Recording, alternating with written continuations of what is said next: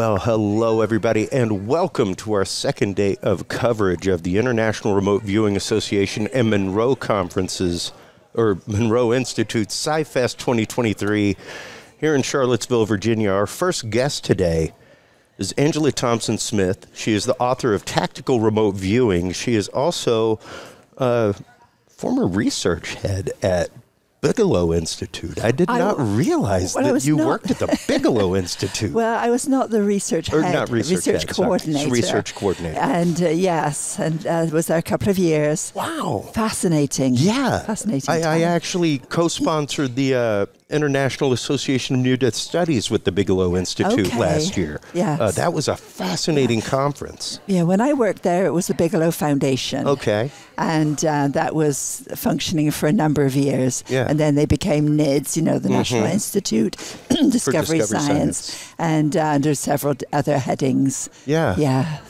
Phenomenal. Now, let's get into how did you come to the world of remote viewing, Angela? I had been skirting around the field of anomalies for many years. I had OBEs as a child and many intuitive experiences as a young individual. And but then I went into more conventional areas, nursing, social work, medical research. And it wasn't until around the 1980s that I realized I was sort of abandoning a part of myself that was more intuitive, getting more into the practical research areas. And I saw an ad in an old Omni magazine. I don't know if you remember Omni. Oh, I miss Omni. Yes. Oh my God, I miss Omni magazine. Great magazine. And there was a lab in Princeton, New Jersey, near to where I was working in New Brunswick, New Jersey. Okay. With research. And they were looking for subjects for Ganzfeld research. Wow. Yeah, they had a Ganzfeld lab, which is a sensory deprivation setup so that people could more easily pick up telepathic information from, another shielded information location. Yeah. So I went, wow, okay, that sounds interesting. I called them and I went through their vetting process and then I went down to visit. And I did my first Ganzfeld, which was they put you in this meat locker type of setup in a comfortable chair, and you have all of your senses sort of dulled in a way because you have ping pong balls on your eyes, headphones on, a darkened room, and then you listen to some music over the headphones, calming, gentle music. And then after a while, the researcher who's outside says, okay, an individual now in another shielded room will be watching a video on the TV. Your job is to describe what they're watching, or what you're picking up. Yeah. Wow. And all of this was all sort of set out in the preparation and but nothing about what we would be seeing. Sure. So I'm starting getting these images flashing in my mind, and the instructions start to talk out loud. And just describe what it is that you're going through your mind. I was getting all these images, and then towards the end, the lights came up and 4 pictures flashed up on the screen in front of me, and I had to decide. I'd make a decision: first place, second place, third place, fourth place. Relation to what you were seeing. Yeah. And I saw this picture of a woman with her hair on end and the space scenes behind. And I thought, that sort of really matches everything I'd been saying. So I chose that. And it was what the woman had been watching, this picture on a screen in the other room. Wow. And it was like a beginner's luck kind of a thing. That is incredible, Angela. And, I make binaural beat music, and one of the things I speak about regularly when I'm on shows talking about my music is that before I found binaural beats, I had found the work of Ganzfeld. Yes. And found Charles that. And I was probably in my teens when I actively spray painted a pair of safety goggles baby blue. And just used a pair of headphones like this with nothing in it to mute the world around me. And started seeing geometric patterns in front of my eyes and things like that. And that that was really the first thing that I ever found that was like, there is something else going on There in is, here. and the Gansfeld research is still being carried on, like the Rhine Institute and other places. I did not know that. Yeah. But after a while, I'd been going down to this lab on my days off and taking part in their, the studies. They did other stuff as well. And then their funding was starting to dry up. So they then they said, why don't you go over to the Princeton Engineering Anomalies Research Lab at Princeton University and offer to volunteer there. They're doing some interesting parapsychology research in the basement of Princeton University. But, okay. Wow, okay. And that appealed to me because I was already working in a university setting. Sure. So I called up and I got a response saying, yes, come on over. Couldn't find the lab at all. Nobody knew where it was. It was down in the basement of the engineering school. Right next to the janitor's closet. Well, almost. So I found this door. They said, go to the orange door, and it has a trident symbol on the door. But actually, it was just the shadow because the university had made them take it off. So it was just the shadow. Just the shadow of the glue? Of the glue, yeah. So I went, okay, this looks promising. So I knocked on the door. And they invited me in very warmly and explained. They took me on a little tour. Not a large lab. And when you walk in, there was a big orange couch, and then opposite was this huge pinball machine on the wall that took up the whole wall with these not ping pong balls, but metallic balls. Yeah. And that was for testing random patterns and human intention on the random patterns. Okay. So they'd set it going, and all these balls would come tumbling down like a pinball machine. Yeah. And the viewer's job was to try and influence them one direction or another. Yeah. So I met Brenda Dunn and Robert John and the staff, and they were very eager to have a new volunteer. And they were doing random number generator work. Oh. So they had a computer set up that generated random numbers and displayed as a graph on the computer. And they didn't call us subjects, they were operators, because it was not a psychology lab, it was an engineering lab.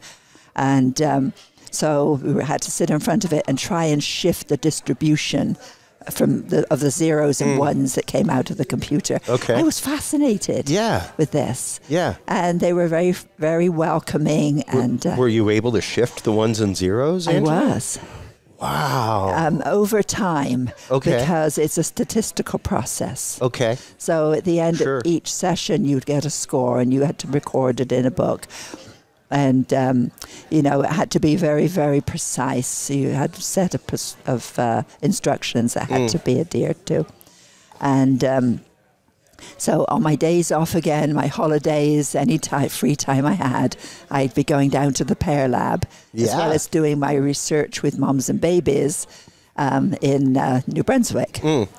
And eventually I learned that the funding, our funding grant at the lab was coming to an end. And so I started looking around for another research job. And Brenda Dunn came that Christmas and said, I had a small party at my apartment, and she said, how would you like to come work with us? So I was like, yes. Okay. Yes, I'd love it. I took a big leap of faith. Wow. Yeah. At my regular research job, when I told them I was leaving, what I was going to be doing, the professor in charge went ballistic. Oh, I'll bet. And he said, you will never, ever work in academia again. You are ruining your career. I mean, he was just almost leaping up and down. This is part of the problem. This is straight up part of the problem. Yeah. So it was a little... I'm glad you were no longer part of the problem, Angela.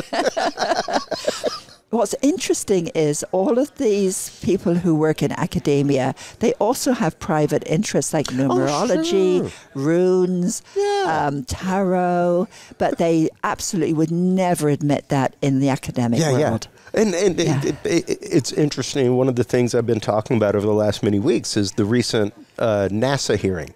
Yes. The NASA panel that happened. And the fact that the first scientist that got up to talked about how woefully scientists have not been doing their job. Yeah. They've been poking fun at people that research the 3 to 5% anomaly, and I'm pretty sure that's the job of scientists, is to research the 3 to 5% anomaly. Yeah. I don't know if I would have ever passed chemistry with a 95% remainder and a 5% unknown quantitive. Right. I don't think that would happen. So why are we not exploring these 3 to 5%? Well, it was taboo. It was absolutely. Really taboo. And still very much is. And what's really interesting, what's wild is that this field, I go to a lot of paranormal conferences. I sponsor a lot of paranormal conferences. This field, more than anything else, has so many people with letters behind their names, Angela.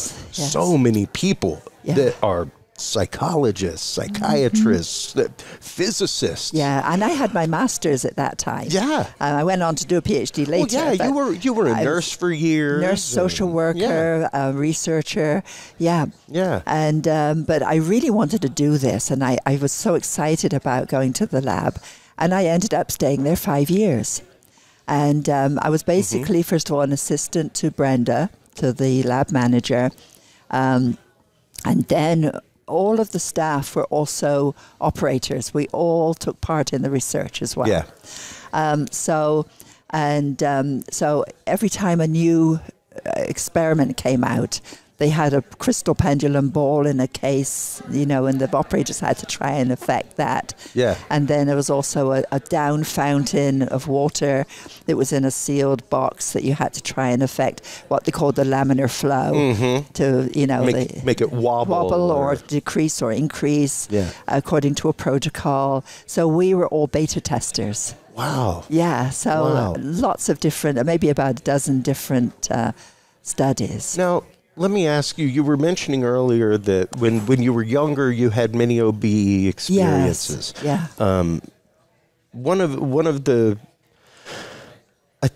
issues that a lot of people have attempting OBE, attempting astral projection, is getting past that feeling of falling almost, that supposedly comes just before leaving. Yeah. That where you're drifting off to sleep and suddenly you're slammed back into your body and jerked awake. Yeah. And it's the fact of, if you can get past that, there's a whole world of exploration there. Absolutely. How similar were your OBE experiences? And do you still have OBE experiences? I can still go OBE if I choose to, yes. And that's separate from your remote viewing Absolutely. practice. Although I do incorporate some OBE work sometimes into my sessions. Sure. And when I'm doing CRV in stage 4, there is a place where you can bring in more sort of stream of consciousness type of remote viewing. Okay. So I'll do that. But as a child, initially they were just spontaneous. Okay.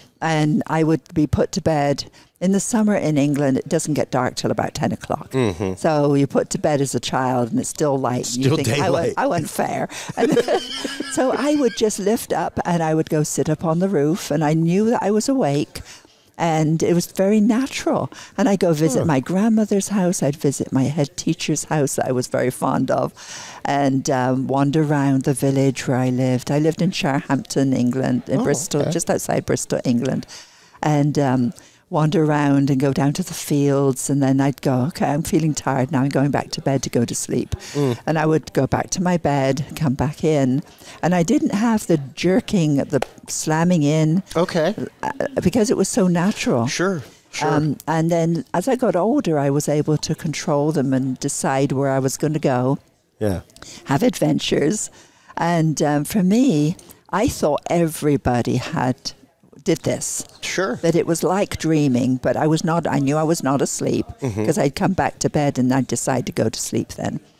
And I thought everybody had them. And I told my mother at one time, and she said, "Oh, you've got a very good imagination." And I said, "Well, isn't it like dreaming?" And she said, I said, "Everybody dreams." She said, "No, you're just having imagination. Everybody dreams." And then when I started talking with other folks, they said, "No, we don't do that." And I discovered that very, very few people had out-of-body experiences. Yeah. And it wasn't until my 20s and 30s that I really began to research and find out what it was about. And that it wasn't just imagination, really was. Because as a child, I said to my head teacher's house, and I saw this beautiful crystal cut glass. And when I was talking to her one day, I said, and I told her I dreamed it, because that was what my mother was telling me. It was a dream. Sure. But I knew I was awake. I said, "I dreamed I came to your house, and I saw all these beautiful vases and cut glass and crystals." And she said, "How could you know that?" And I said, "Oh, it's just a dream." And she was open-minded enough that she didn't poo-poo it. Sure. But I knew at that point that what I was doing was something real. different. Yes. Wow. Yeah. Wow. And that's remarkable. I for years did dream work. I would go to sleep with intention to find something. Okay. Go down my path to my meditation guide, and we'd go whatever. Yeah. It's much harder for me to do that now. My brain is so busy for some reason, and I've been trying to calm that down. But even in those times where I was doing that, yes, like you're saying, there was a very definite differentiation It's a very between different experience. that and dreaming. Yes. And even though I knew I was actively dreaming, and yes, able to influence those dreams, able to wake up, go back and continue a dream. Yes. Yeah. But to know that experience is different than the OBE It's very experience. different. Yes. In what way? How do you differentiate? Is it a physical feeling for you, or emotional feeling? Similar to a lucid dream. Okay. Because in a lucid dream, you can control the dream, but you know you're in the dream. Yeah. In OBE, you know you're awake and that you're in your mind going somewhere, and you can choose where to go. You can choose to change directions.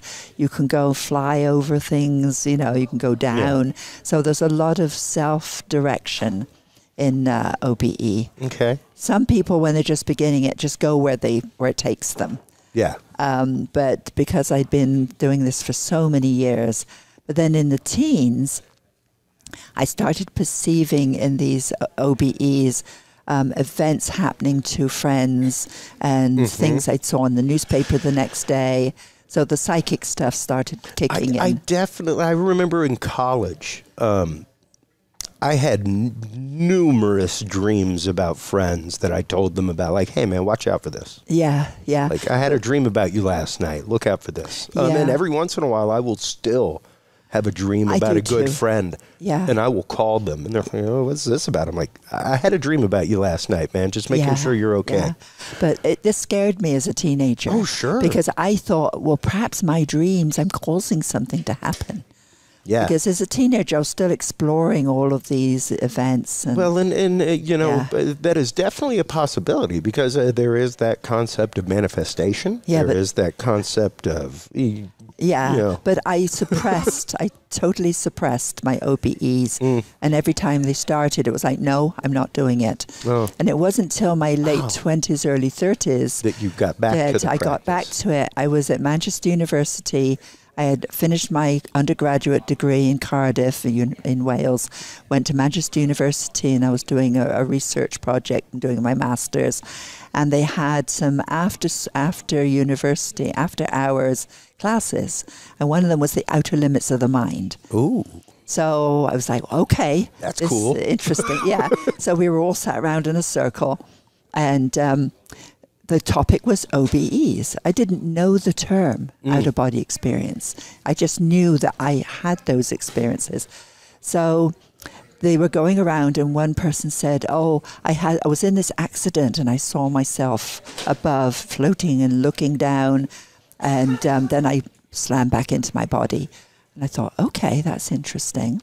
And another person said, well, I had a fever and I was out of body and I was just wandering around and I could go where I wanted to go to. But then when I got better, it finished. And I thought, these people have had just one or two. I've had hundreds. On purpose. On purpose, purposefully. Yeah, I'm going to go now over there. And I thought, how do I talk about my experiences without invalidating their one? Yeah. So, because as a nurse social worker, you become compassionate and, Well, yeah, because you don't want to invalidate somebody's truth with your truth. Right. So when it came to my turn, I said, well, I've had these experiences since childhood. And I didn't elaborate a great deal on numbers and things, but I told them a couple of them. And I said, I'm able to do this now by choice, that I can go and travel around. And it turned out there was a young man there in the class who'd also had multiple out-of-body. Oh, wow. Yeah. So we, of course, paired up and shared experiences and compared experiences. Yeah. And from there, there was a group of the people who'd attended. We formed a small group, a sort of a research group, informal. And when they went off on travels or to vacations, I'd say, okay, when you're there, can I sort of come and out of body and observe and write down what I perceive, where you are, what you're doing? And then you confirm it. And then when they came back, cool. that they would tell me, and we would share information. And I began to realize there was something very real about this ability, that I could pick up information about a couple on vacation. I'd see the black and white dog that they saw every day. The scene where they were. I had no idea where they were going. They didn't tell me beforehand where they were going. So I was picking up information, valid information about where they were and what they were doing.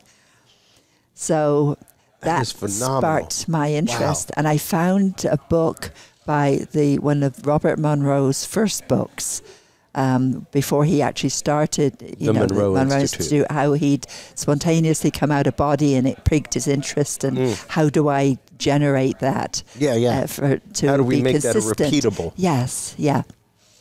So that really piqued my interest, and it was like, oh, here's somebody else who can do this. And so I went from there, then, working in Manchester University, and I came over to the States in 1981. And I was married and divorced. It was a total mistake.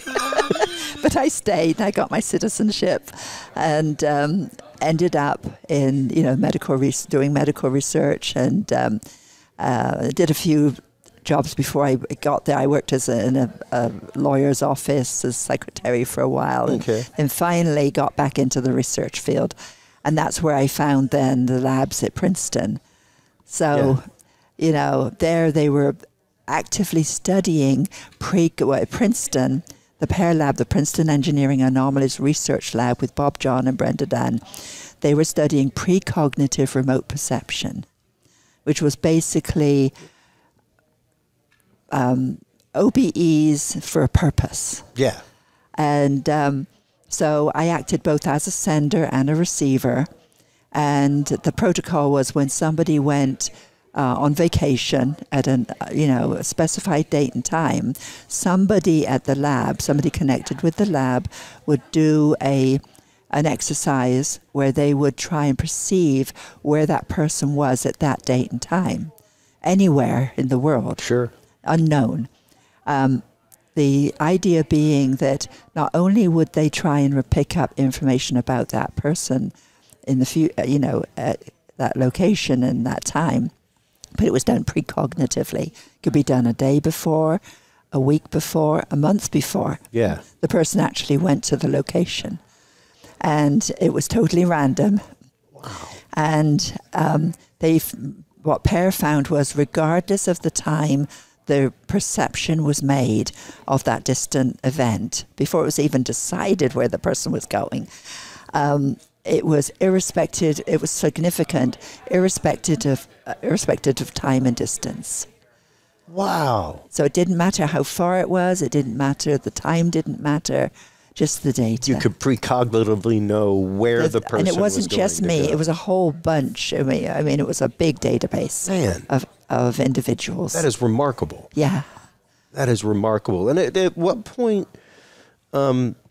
I guess that would have been your first intro into what would be considered remote viewing. Formal yes. remote viewing. Yeah, but it was called remote perception. Yeah. But we did know about, at the lab, about the work at SRI, Stanford Research Institute, with Russell Targan and Hal Podoff and Ingo Swann.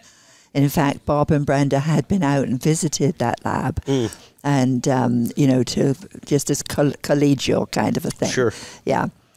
And then around that time, I had one of my jobs was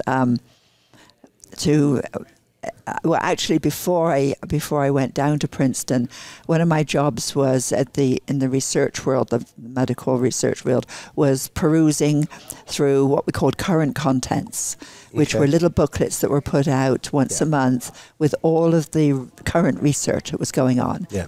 And I happened to come across the IEEE paper written by Russell Targan and Hal Podoff. And I thought, okay, so I sent off for a reprint to America. And it finally came back actually while I was down in Princeton.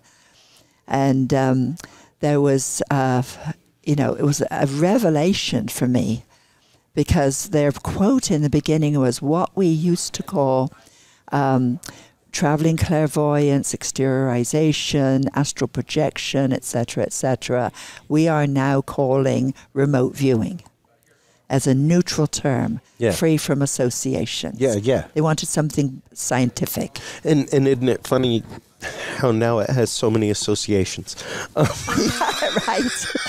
Right. But it once again, to those who are uninitiated, there are many blurred lines there. Absolutely. And I could see how you could see remote viewing, even in its controlled sense, as clairvoyance. Yes. As precognitive, something like that, which controlled remote viewing is not about precognition. Unless it's precognitive remote viewing. But controlled remote viewing, the military form, things like that, the very formal scientific protocol of things, is not about that. And they try and stay away from any connotations of paranormal or astral projection, or because it's the goal was to be as scientific as possible. Absolutely. So it was accepted by the scientific world. Yeah, precisely. And I've trained in many different methods. So, on that note, because you have trained on so many different methods, let's start getting into tactical remote viewing in the book, because it's remarkable how many companies employ remote viewers. Like, you may not know this, audience, but major corporations employ remote viewers. But they do not talk about it. They don't talk about it. They don't talk about it. But some of the contracts that I know people have are like, wow. Yeah. Wow. It is really remarkable. There's even a person here who is a sponsor that they use remote viewing in the world of high electronics and new emerging technologies with power and things like that. So it has numerous applications. Yes. Yeah. Yeah. Well, I was approached in 2003 by a businessman in New York who was he had a company that was sharing information to hedge fund companies, and they also managed emerging technologies, and a very forward-thinking CEO. And I can't say his name, and it's not anybody we know in the current world of business. He's passed away. But you still have NDAs that you've signed. So there was lots of there was a lot. And this businessman, he was going to work with another remote viewer in the field who actually dropped out of the field. She just got spooked, with some of the Prudence Calabrese. You may not have heard of her with transdimensional systems. Ooh. And she just dropped out and decided she didn't want to do remote viewing anymore. Just too much. It was too much. It was overwhelming. And so she recommended me, thankfully, to this client, and also for a conference that was taking place over in England, which I attended, which was good, the field. And so I had a call from this businessman, and we discussed, remote viewing, etc. And he said, I'd like to try a couple of sessions and just to see the quality of my work. Okay. So that's fair. If you hire somebody, you want to know them, because I had a reputation anyway. You've got to quantify the reputation. Right. So I did a couple of projects for him, and he was pretty happy. And I said, I also have a team of other viewers that would be very happy to contribute. It's called the Nevada Remote Viewing Group. Okay. And they were very happy, they'd be happy to contribute as well. So for about 6 months to a year, we worked as a team. So he would send me, I would be the tasker, and I would do my session first, blind. I never knew. He would just give me like a heading of what he was looking for. And then I would go in, get the data. Most of it, I thought it was totally unrelated, but then I'd send it off to him, and he would say, wow, that was so helpful. And the data that was coming in from the other viewers, the Nevada Remote Viewing Group, was helpful to him. And eventually he said, I only want to work with you, to me. And he said, the other people I'm going to cherry pick who I wanted to work with, because he was evaluating them too. Sure, depending on task. Yes. Yeah. Task and talent. So I ended up working for him for 9 years. Incredible. Yes, yeah. I was not only a remote viewer, but I was also a sounding board to him, because I was non-judgmental. And this was unrelated to the remote viewing, because those he gave me blind. Yeah. Mostly blind, with just a minimal upfront. So then the recession came. And I had remote viewed that, this was like 2007 at that time, around that time, 2009. And I said, I told him about the recession coming. And he didn't believe me at first. He said, no, everything looks healthy so far, But it happened, and he was even more convinced then, that remote viewing worked. Yeah. Yeah, and we helped him through the recession, through later on the selling of his companies, because he had multiple companies. And then, I would guide him. What he would say to me was, tomorrow I'm going to a business meeting with the banks. I want you to go and remote view that meeting and come back and tell me what things I need to look out for, what I need to say, what are the decisions, the curve. But yeah, so I would do that for him. I mean, he really broadened my remote viewing repertoire. Wow. Yes. Yeah, because that remote viewing delves straight into precognition. Yes. That is straight precognitive remote viewing. Across the board, yeah. And once again, there are numerous types: associative remote viewing, emotive remote viewing. All of these fall under an umbrella that is just, it's an incredible science. Yes. And I can't describe it as anything but a science. I'd love to say it's an art. It's very formal. It's very controlled. And as I said, I worked for him for 9 years.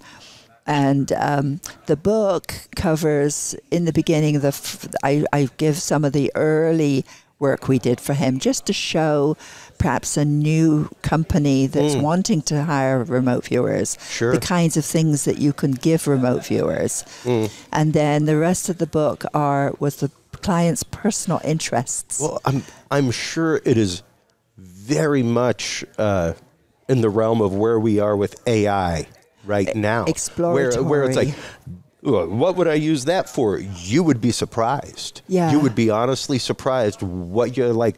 I'm very good friends with the owner of Blueberry Podcasting, Todd Cochran, and he is one of the people that puts on the podcast, the People's Choice Podcast Awards. Yeah. And this is the first year that they, and as any voted award show would like to do, which votes are valid, which ones aren't. Who's using a spoofed email, who isn't? Is somebody coming in and using 18 Gmail addresses and voting their show 18 times?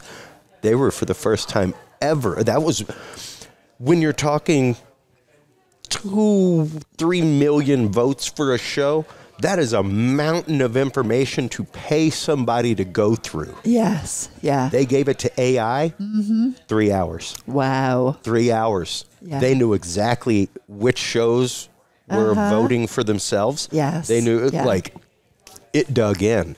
So once you figure out what to apply the technology to, Yes. world's open. Yeah. And fear drops.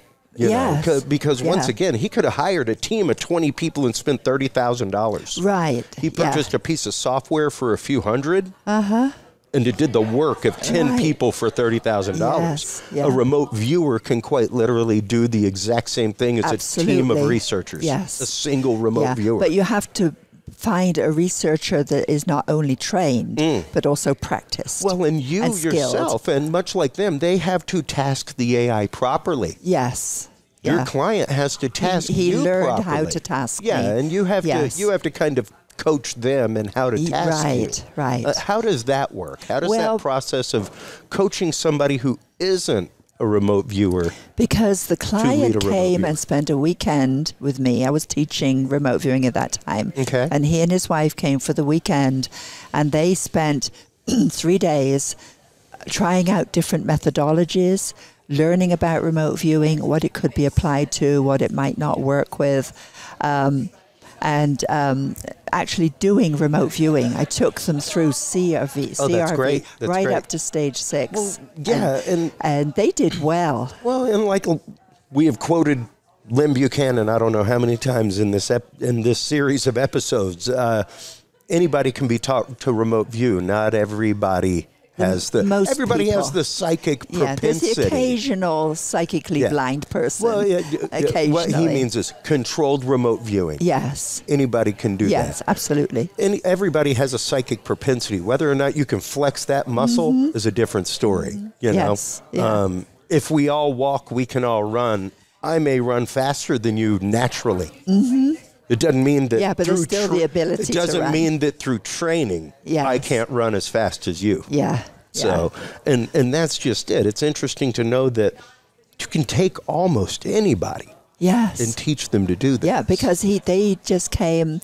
They had not done any Yeah. kind of intuitive work before. barely knew this stuff existed. Right. And came in, and they were like kids, you know. They were on vacation for the week. can only imagine. For the weekend, and came and trained. And they, Yeah. as I said, they did very well.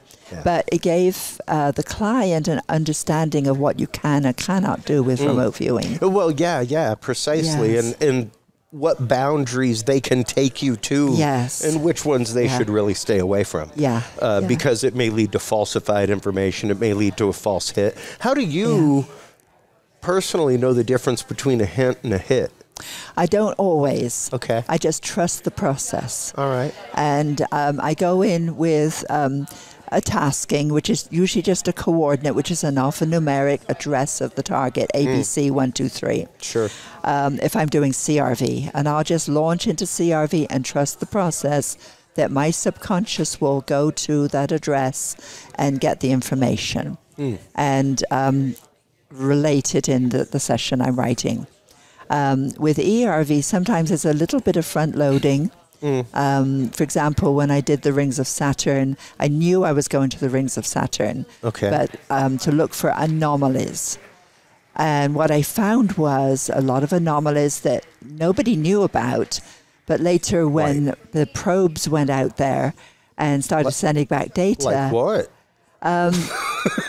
that there were these anomalous bodies within the rings. I perceived them as sort of mining craft. Wow. And that was how I described them, that they were scooping up the debris. Chunks of ring. Yeah, chunks of ring, basically, yeah.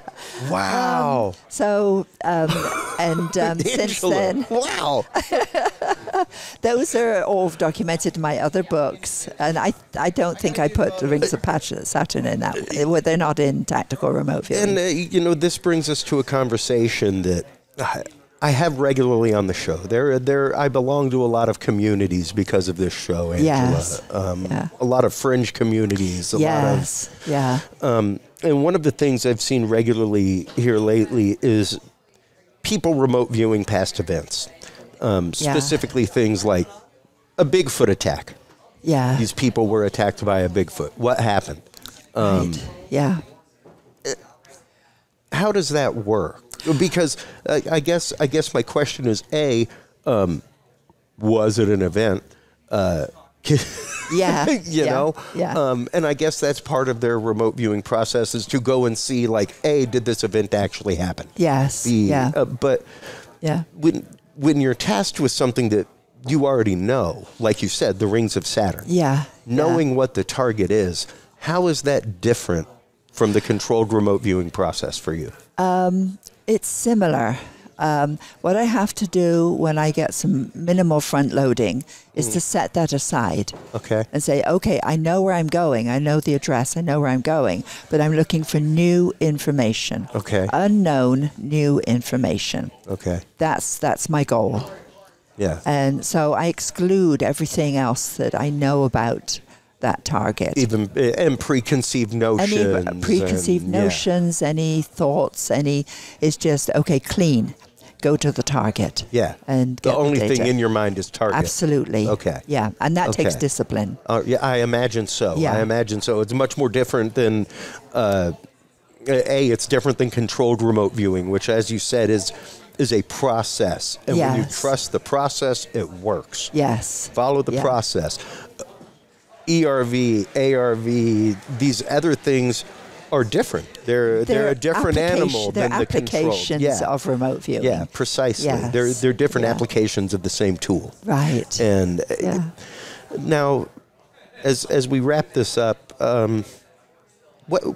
where can people start, Angela? It's a nebulous world, the world of remote viewing. Like myself, I think I'm finally interested in taking the step.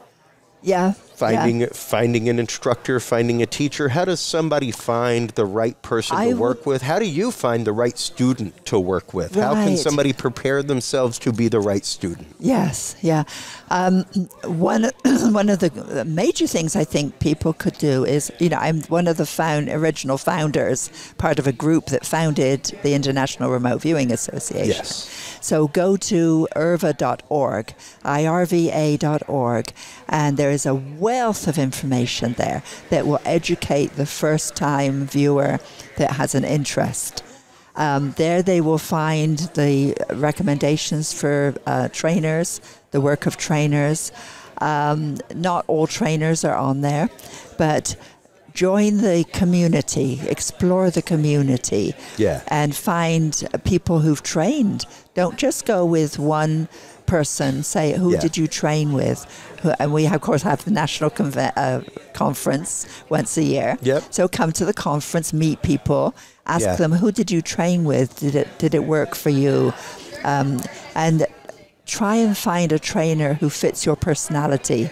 If you're more a relaxed kind of OBE type remote viewer, go with somebody who trains in that kind of format. If you're a more analytical-minded person, go for controlled remote viewing, which is a little bit more formal and focused. And does one maybe lead to the other? You can one open the door to another? Of course, you can go train in all. I've trained in many different methods. Sure.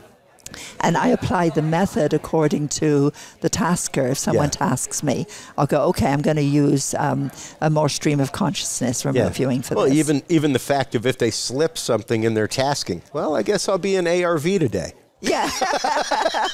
I'll still do the task, but I guess I'm going to use this form of remote viewing today because of how extended remote viewing, which is a stream of consciousness. Because of how you've tasked me. This is now how I'm going to do it. Absolutely. Even though they didn't realize that. Yeah. I want to thank you have to educate your client. Oh no, absolutely, absolutely. Like you said, to to train your client to understand how to task you. Yes, and not important. to front load you, overload you. And, you know, they might give like, this is a location, go to location, describe.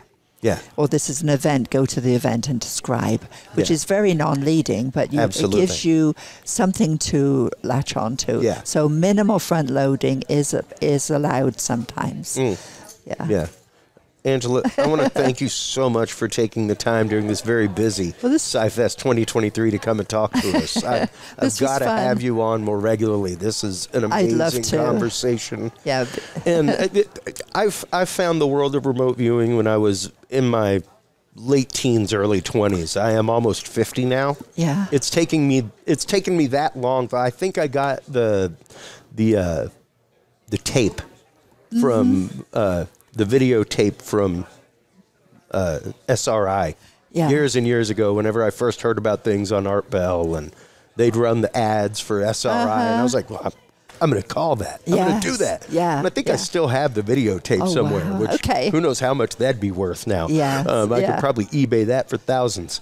But to know that it's taken me this long to finally be like, yeah, I think I might want to delve into that. Maybe something to this. Don't let it take that long, folks. Seriously, get into it if you are interested. I myself last year became a lifetime supporter of IRVA. Thank you. I am a sponsor of the conference. That is how much I believe in this work. Thank you. I love what you guys do. It is absolutely amazing. The work of all you guys is just phenomenal, and it's great to see eyes turning to it. Good, yes. It's really great. Thank you to you for putting the information out there so other people can become educated about remote viewing. Absolutely. Yes.